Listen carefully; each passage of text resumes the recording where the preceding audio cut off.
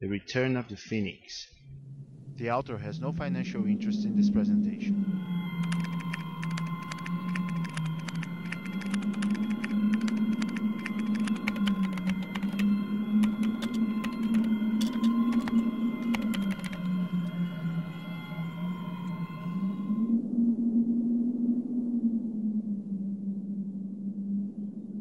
Vision is our best interface with the outer world.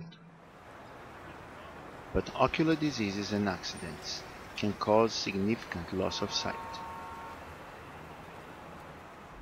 Thousands of accidents are registered every year in emergency rooms around the world. The rehabilitation success depends on how deep the eye was involved. The best cases are those in which the injury is restricted to the cornea.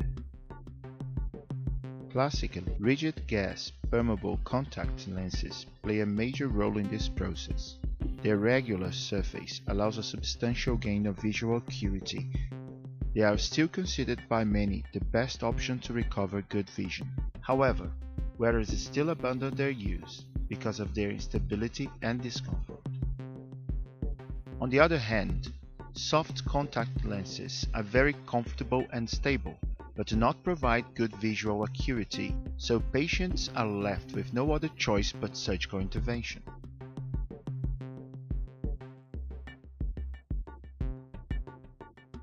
Intrastromal ring segments have become an important option for rehabilitation in some cases, but its application is limited and unpredictable.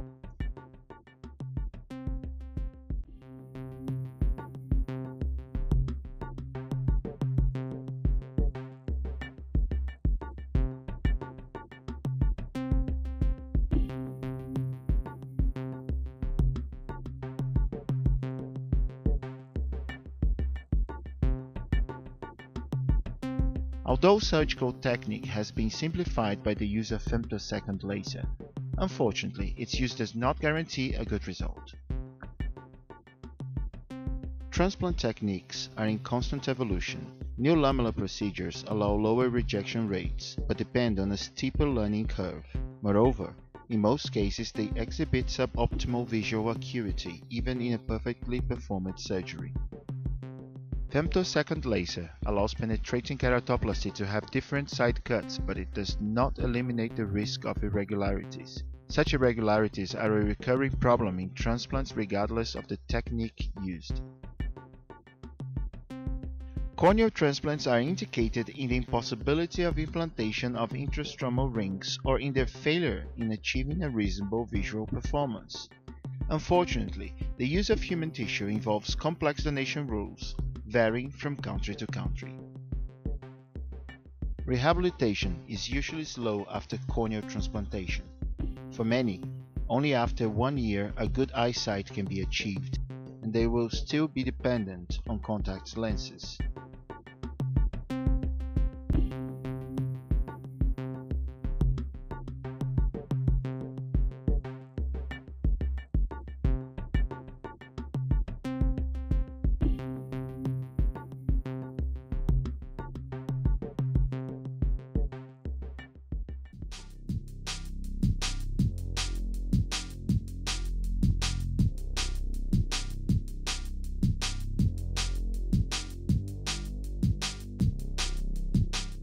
Has every rehabilitation alternative for those cases been used?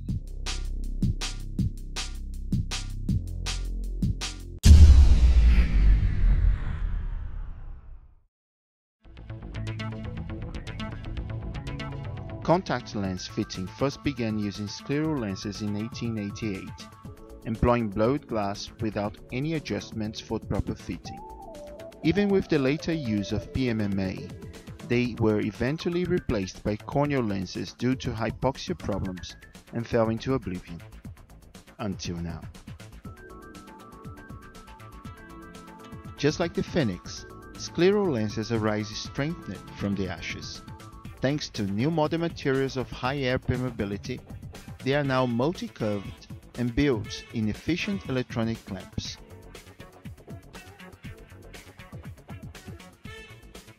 After being polished, they receive a plasma treatment which creates an incredibly hydrophilic surface that remains sediment-free for a long period.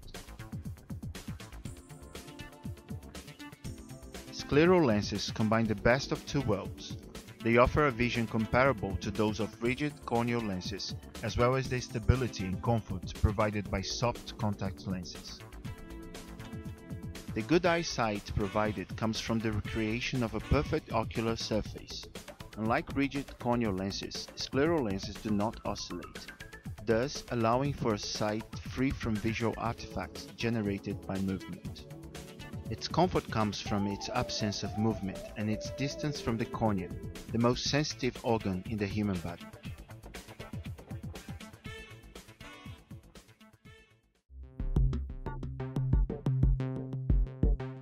The correct lens should copy the surface of the cornea and surrounding sclera. When lenses are too close, they may touch the area, causing discomfort and irritation. When too distant, they may difficult the oxygenation and may cause an edema and also irritation.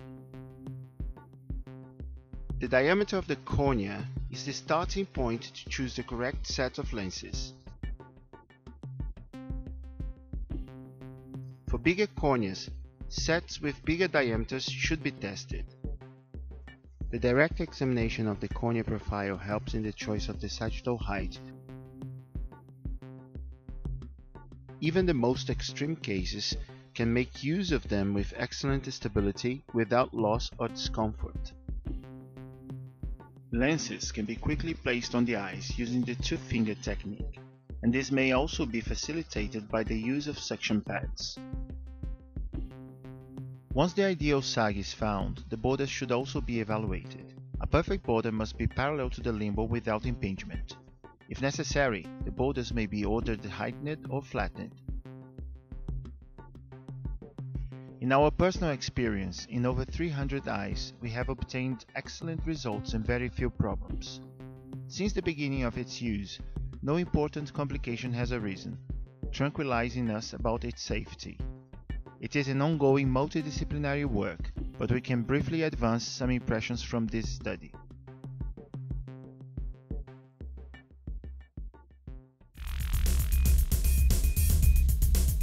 Vision is our most important sense and must be protected.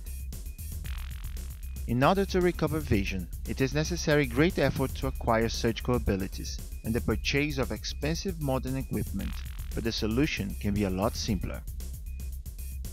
Modern scleral lens. Thank you.